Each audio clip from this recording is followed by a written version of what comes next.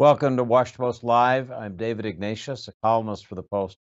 This afternoon, in the third of our three discussions today on the war in Ukraine, I'm joined by France's ambassador to Washington, Ambassador Philippe Étienne.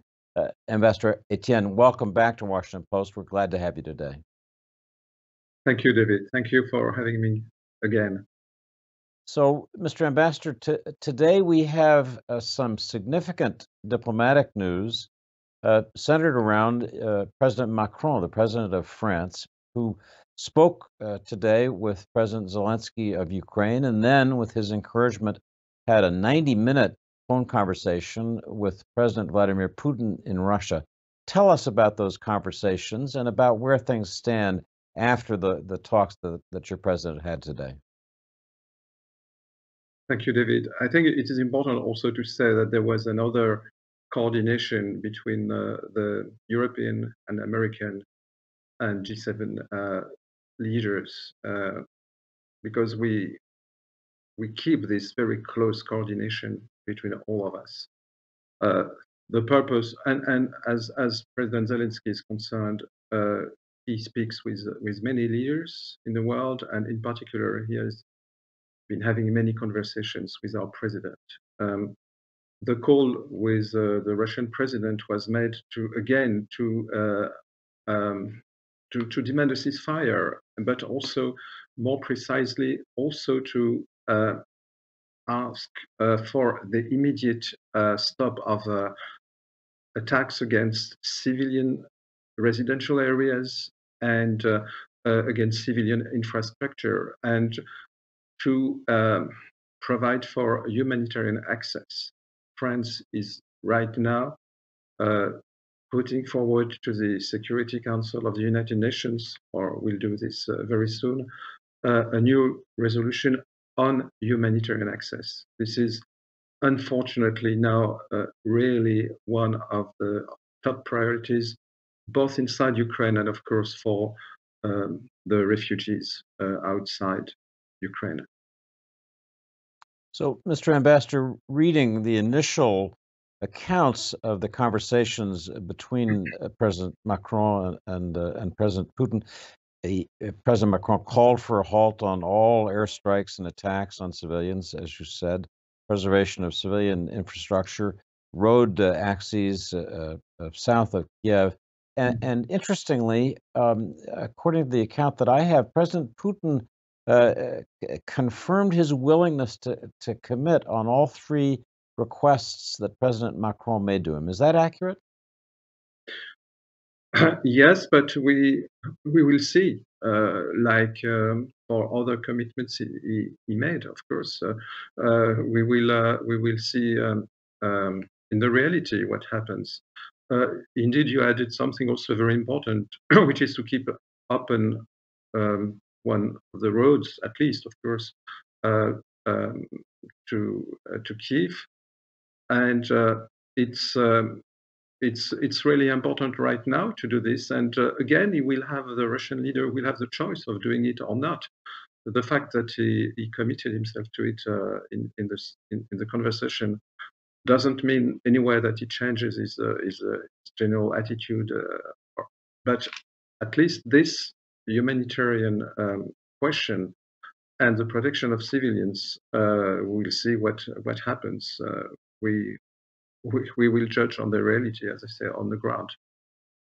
As you say, this is a situation in which actions matter more than words. But I'm interested in whether President Putin made any commitment to President Macron to cease attacks on the civilian population in Kiev, Kharkiv, and other cities where people have been pounded by bombardment today. Did he make any commitment to do that? Well, it is a meaning of what was discussed, and I'm not following exactly what's happening on the ground, but I heard after a certain period where there was those discussions happening between the two delegations. Again, there are shootings in Kharkiv, for instance, and very, very and heavy weapons being used. So we'll see. But anyway, it's really important to make clear as directly as possible to him, and to tell him what we know is happening, and to tell him what we want him to do. So, Mr. Ambassador, just so our viewers will understand where this diplomacy goes next, France will be introducing, if I understood you earlier, a resolution shortly at the Security Council. And can you be specific as to what the points of that resolution will be? Yes, there are two tracks here. There was a first resolution vetoed by Russia, condemning the invasion. And yesterday, the Security Council of the United Nations decided to send the matter to the General Assembly of the United Nations, and it will be discussed this week. And then there is another issue, which is humanitarian access, which is a priority in such conflicts where the civilians pay such a high tribute, and there are already hundreds of civilians who have lost their lives, and we have to secure the conformity with international humanitarian law, and this is the role also of the Security Council, and this is the reason why we will introduce a second draft resolution to be hopefully voted as soon as possible. And I'm wondering, Mr. Ambassador, what comes next? Your president has had a channel of communication with President Putin, not just in this crisis, but going back several years. Was there any discussion between them of a follow-up conversation, of further discussions about some way to resolve this conflict? Our president has shown that he will not hesitate to engage, to pass the right messages, and to contribute to a solution or an improvement of the situation. But at the same time, and we have made clear that while we have these discussions, first we do it in coordination with the president of Ukraine, and also with our allies and our partners. And second, we make more and more decisions which hit and isolate Russia, as long as we don't see these requests being followed. And as you have seen, we have taken, and France being holding the presidency of the Council of the EU, has had a very important role, of course, there. In 1 week, we have adopted three series of massive sanctions, and we are implementing them, and we are already seeing the results. So we will continue to this action, but of course, if there is a possibility to improve or to solve the situation, we will do it, but we will do it always in coordination with the legitimate authorities of Ukraine, and especially with the president of Ukraine, who has really an attitude which everybody admires.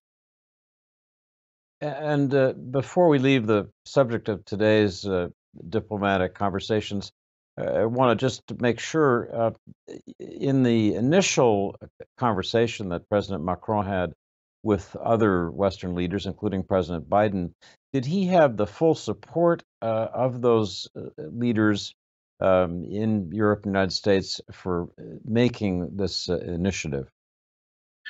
There is. I was not on the last call, multilateral, and it was about a lot of other issues, I'm sure.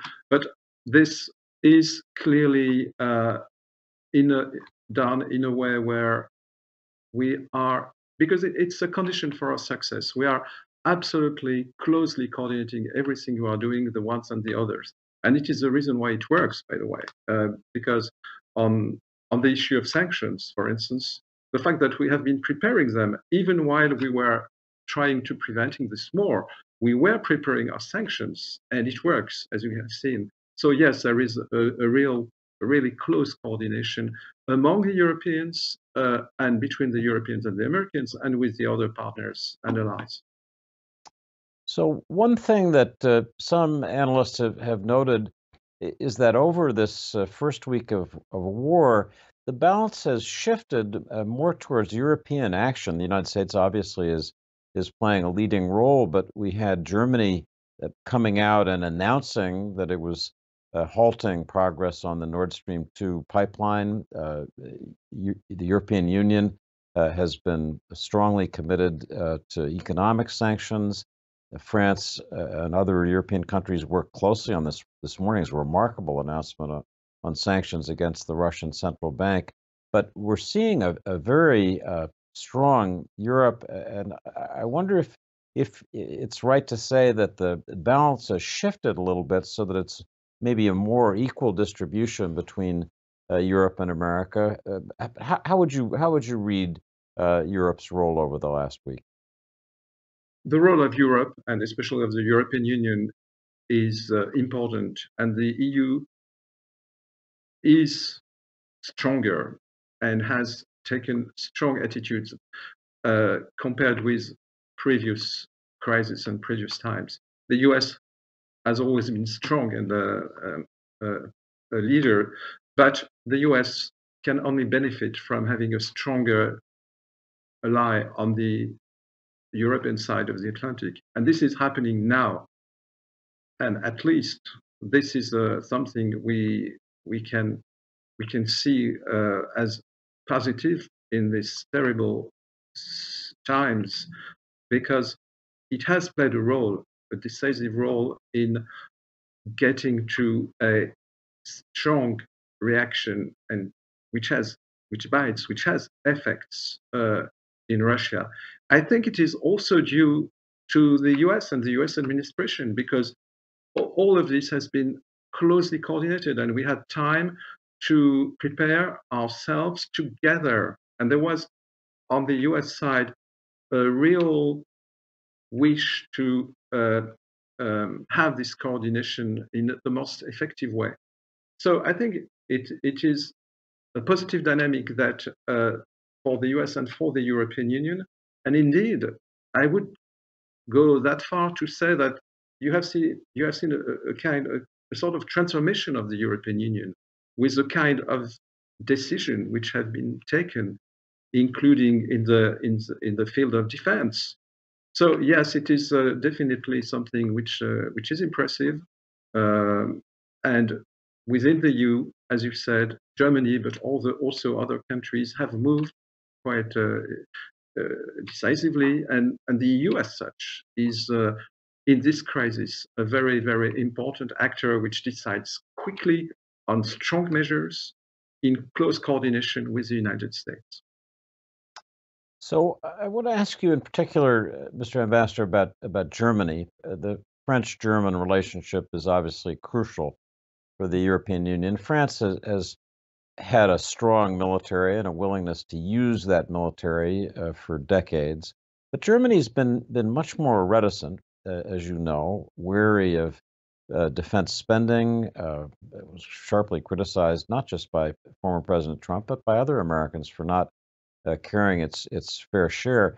The announcements of the last several days from Germany about the German willingness to ship lethal weapons to Ukraine and the significant increase in the German defense budget are quite extraordinary. And I'd just be interested in your assessment as France's ambassador to Washington about these changes in Germany in terms of its military stance. Well, exactly because I am the French ambassador in Washington, I'm not the best place to speak for another country. But actually, it happens I was ambassador in Germany also between 2014 and 2017.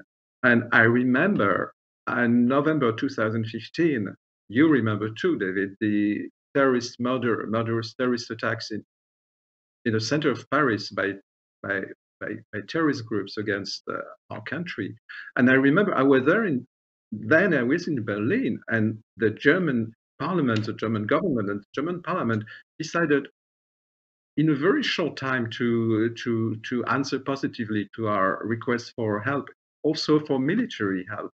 So I think that we had no doubt about, and as you said, France and Germany, with their different traditions, histories, their cooperation has been from the very beginning a fundamental element in the European integration.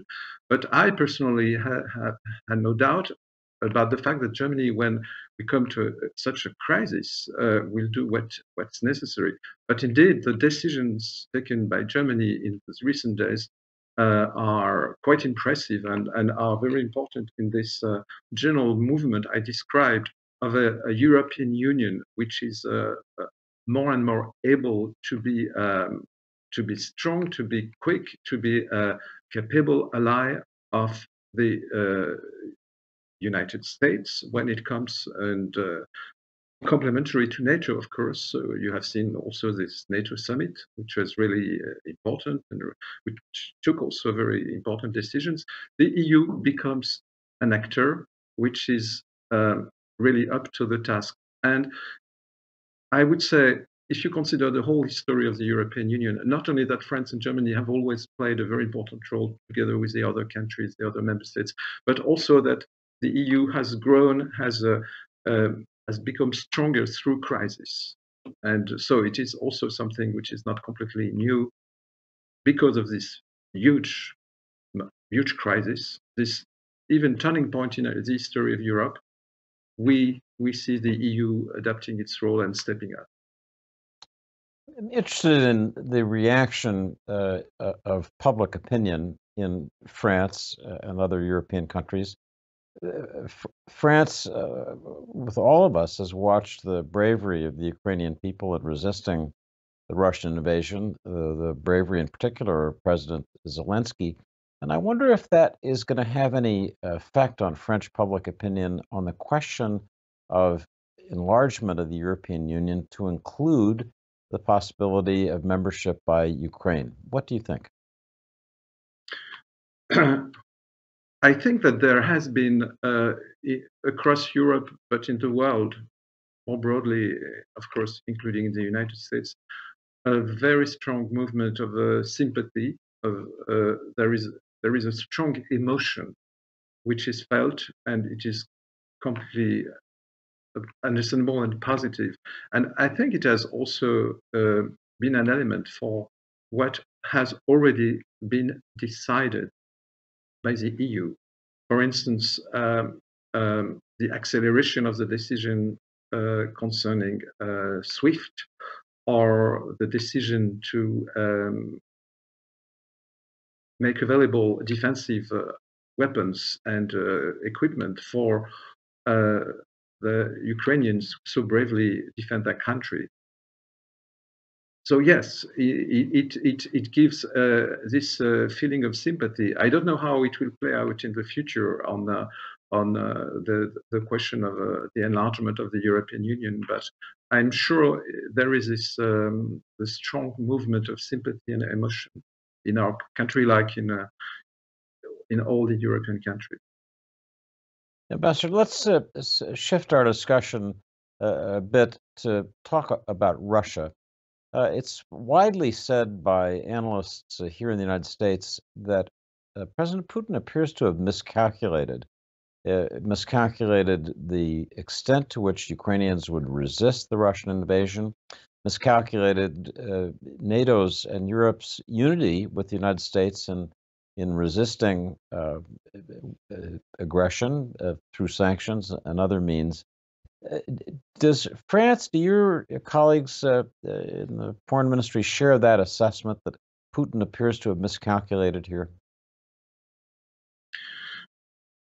Well, it's difficult to know exactly, but apparently, indeed, if you look at how the military operations have started with the use of only a part of this massive accumulation of military equipment accumulated on the border of Ukraine, it seems pretty clear that there was at least a hope on the Russian side that things would go differently. And you're right to say that both the resistance of the Ukrainians, which is, of course, the most important on the ground, but also the rapidity and the strength of our collective reactions to the invasion might have been something which was not completely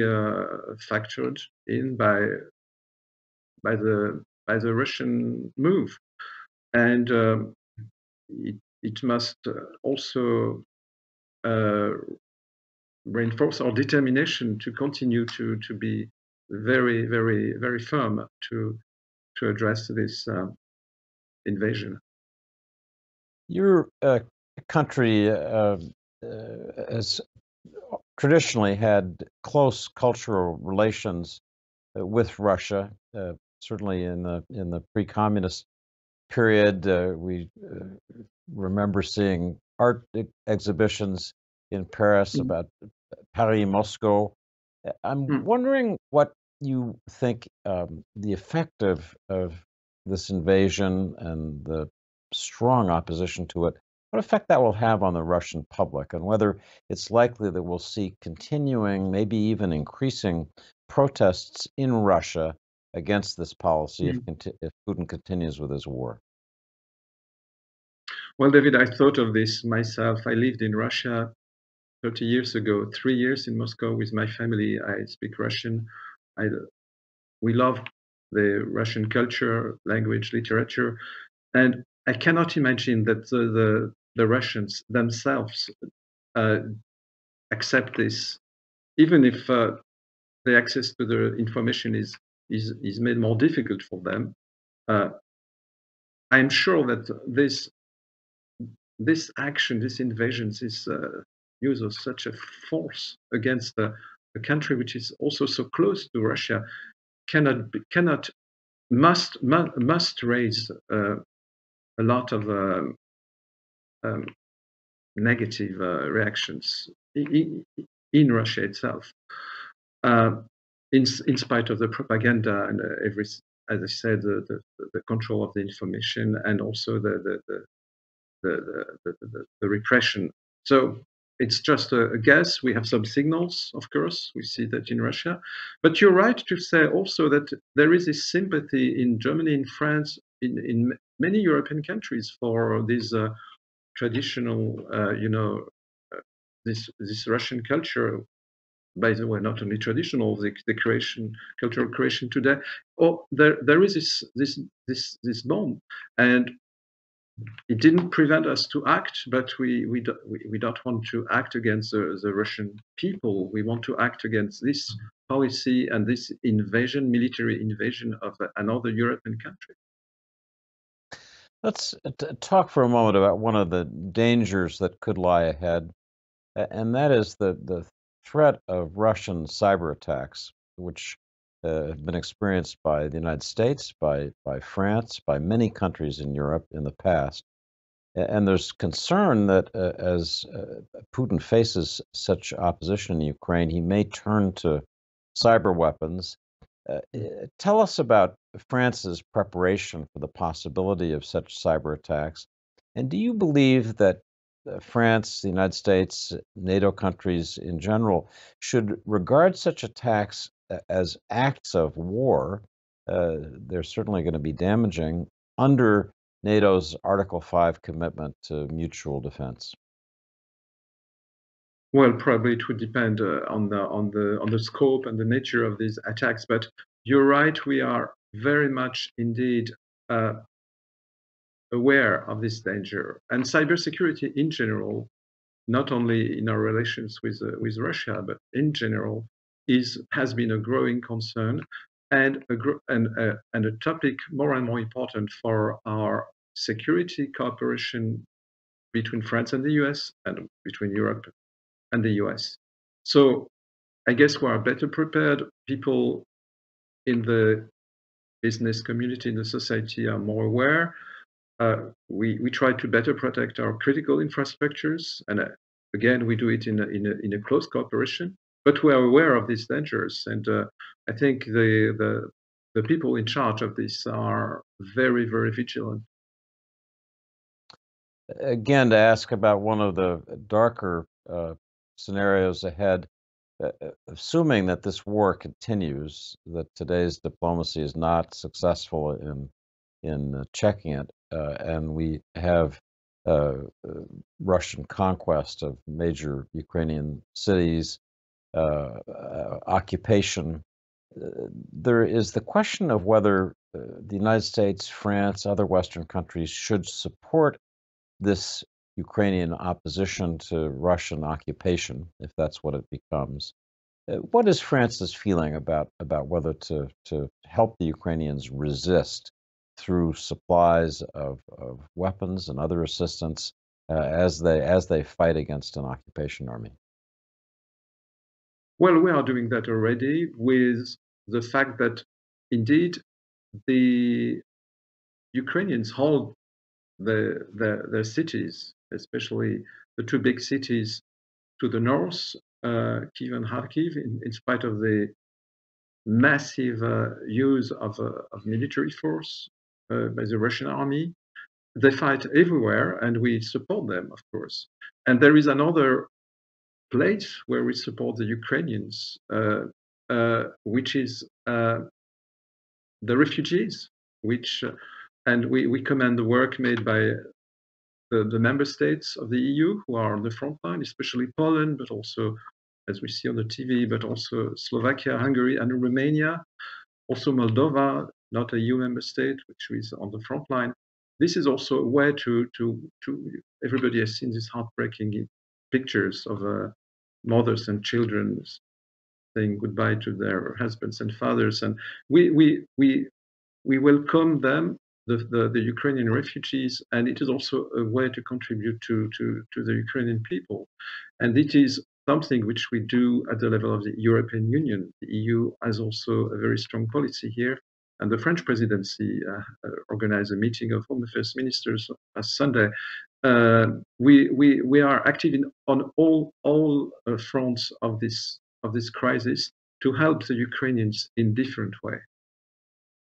So we have just a minute left, Mr. Ambassador. I'm going to ask you a quick question. I can remember talking to you in recent months, in the last year, when U.S.-French relations were really in a terrible situation because of French anger over the AUKUS submarine deal.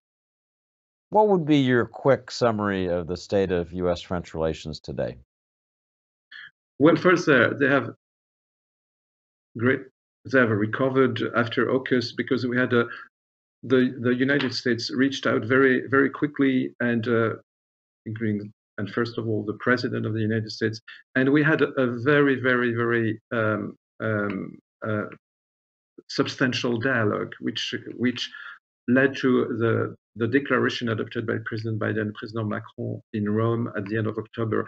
And now, even before the invasion of Ukraine by Russia, we had implementing this declaration, we have advanced very much in Africa, in the Indo-Pacific, and on the subject of European defense.